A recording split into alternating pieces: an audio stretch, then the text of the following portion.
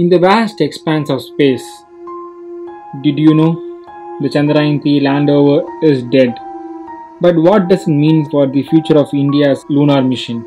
Picture a world where we reach for the stars, where we dare to explore the unknown. The Chandrayaan 3 mission was India's valiant third attempt to reach the lunar surface. It was launched on July 14, 2023. It embarked on a journey filled with excitement and anticipation. And on 23rd August 2023, the Chandrayaan 3 landover attempted to conquer the lunar surface. But not to be. Lost contact once it went to rest, unable to revive before the dream was to be fulfilled. But what led to this heartbreaking failure? The cause is still a mystery, shrouded in uncertainty. There are theories, of course. It might have been unforgiving lunar descent, or perhaps the moon's harsh environment proved too much to handle.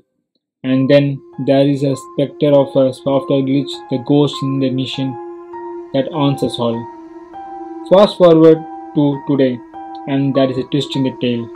ISRO released an update and its point fingers at the possible culprit, a software glitch. But there is hope. ISRO isn't giving up. They are determined to overcome this obstacle. The future of India's lunar mission hangs in the balance, and they are not ready to let go. The Chandrayaan 3 landover's failure is a setback, a dark cloud that obscures the lunar horizon, but it's not the end. The story continues.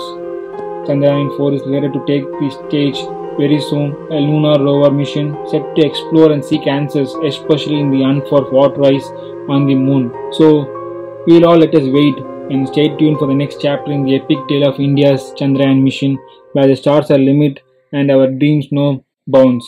Don't miss out. It's a universe of discovering waiting for you. Let us pray for the Chandrayaan 3 as well. So, if you like this video, give a like and don't forget to subscribe our channel. More theories, mysteries and beyond.